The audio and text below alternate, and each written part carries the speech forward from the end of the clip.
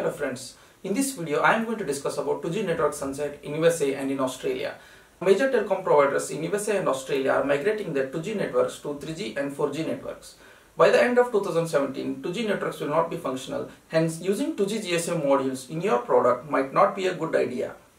If you are designing your products using SIM900 or SIM800 GSM modules, then I recommend that you base your design on 3G modules like SIM5320 or SIM5360, and you can even base your design on SIM700, which is a 4G LTE module.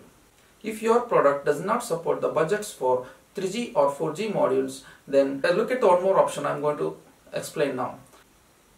If you want to take advantage of the low cost of 2G GSM modules today, then you can design your product using footprint compatible 2G, 3G or 4G GSM modules. When the 2G networks become dysfunctional, you can just replace the 2G module with a 3G or a 4G module in the same footprint. Right now, I am only aware of one manufacturer who provides footprint compatible 2G, 3G and 4G modules. These modules are GE866, UB866 and UL866.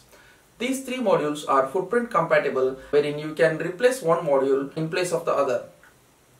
Have a look in these three images. GE866, being a smaller module, takes only some part of the footprint of the UB866 or UL866. Using these modules in your product, you can keep the cost low today because GE866 comes at a very low cost compared to the 3G or 4G modules today.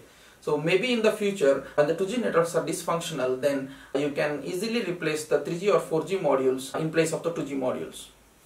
That is all the information I wanted to convey today. Thank you for watching.